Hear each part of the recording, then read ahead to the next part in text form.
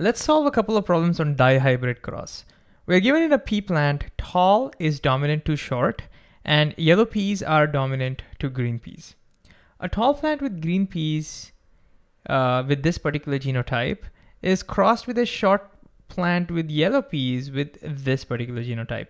What is the chance that the offspring will be short with yellow peas? Now I know the first time you look at it, it might seem like, oh my God, there is so many things happening, but if you do it step by step, it'll all make sense. The first thing I like to write always is the genotype of the parents that are being crossed. And that's easy here because it's directly given. So we're given a tall plant with green peas. This is being crossed with this. So let's start by writing that down. So this is a tall plant. Why is it tall? Because even though it has both these alleles, tall is dominant and therefore it appears to be tall.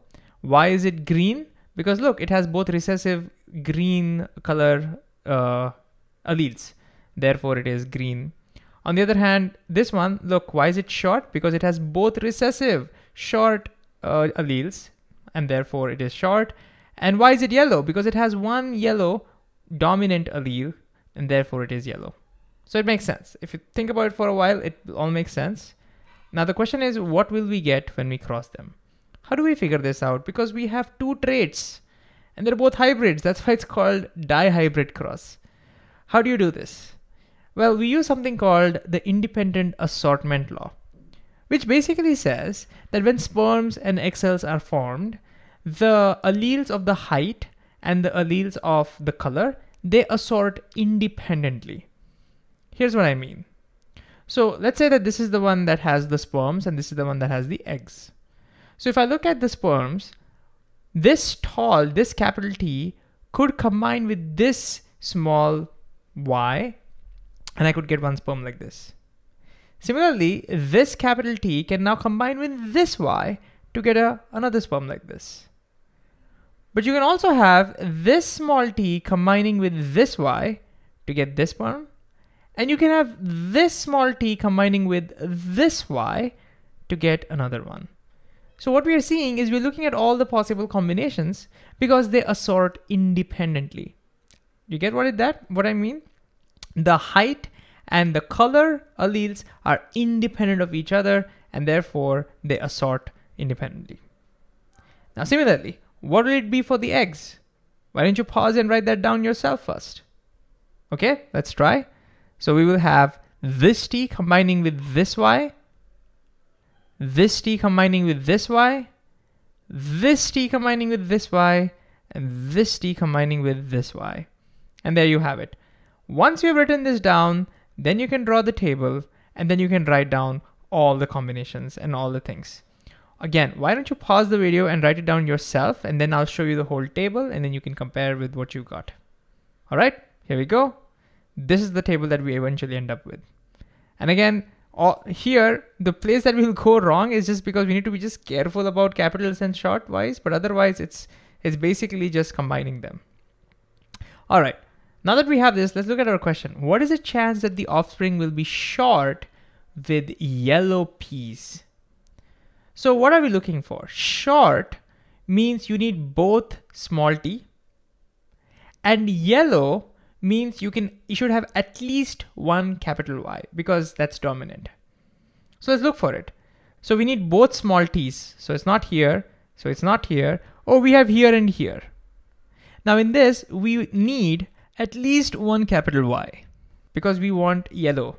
So we have one capital Y, we have one capital Y here. So these two will work for us. These won't. These two will work for us. So these four are the ones that are going to give me short with yellow peas. Two capital Y's would have also worked, but I don't have two capital Y's. See, it's not there anywhere. So I need at least one capital Y and that's what I get. And so what is the answer? I get 4 out of total 16. So my answer is 4 out of 16, which is 1 by 4. But if you want that in percentages, it'll be multiplied by 100. I get 25%. So there's a 25% chance that the offspring will be short with yellow peas. Okay, let's do one more. Why don't you pause the video and see if you can try this yourself first, the whole problem. Okay, let's do this. We're given in snakes being rude is dominant to being respectful. I need to tell you that this is a hypothetical example. It's not real, that you don't have being rude or respectful has anything to do with connection with genes. So it's just a hypothetical example, okay? And being sneaky is dominant to being sincere. So what we're given now is a female snake, which is homozygous recessive, is mated with a male snake, which is homozygous dominant for both. Okay, so let's write that down. What does it mean to say female snake homozygous recessive? Homozygous means both alleles are same. So for both the genes, it has the same alleles, and it's recessive. So both will be small r and both will be small s. And similarly, it's given that for males, it is homozygous dominant. So both will be capital R and both will be capital S. Homozygous, same. So this is what is being happening. Now, to figure out what's going to happen with the offspring, what we're going to do is the same thing. We're going to write down what the sperms and what the egg cells are going to look like. This is the male. So can you write down the sperms and the egg cells yourself? So this is the sperms. These will give you the sperms and these will give you the eggs. And yeah, we just need to make sure that they are assorted independently. Okay, so for sperms, you get this R combining with this S, this R combining with this S. Hey, you're gonna get the same thing. This R combining with this S, and this R combining with this S. You'll get all of the same thing. And similarly, R combining with S, R combining with S, all of them will be recessive. You'll get the same thing. So can you see all combinations will be exactly the same. Exactly the same. You'll have capital R, small r, capital S, small s. Which means all of the offsprings are going to be, capital R stands for being rude, that's dominant, so they'll be rude. And capital S stands for being sneaky, so they'll be dominant. So all the snakes will be rude and sneaky. What do we want? We want them to be respectful. We want to see how much of them will be respectful and sincere. None of them will be respectful and sincere, because for being respectful, you need both small r's because it's recessive. And for sincere, you need both small s because it's recessive. So that's not possible anywhere over here. And so our answer is 0.